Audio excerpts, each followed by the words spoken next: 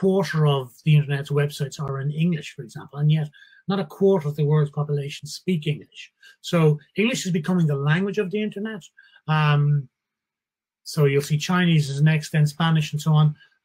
If we were to do a correlation for the languages that people speak, we'd see a different chart.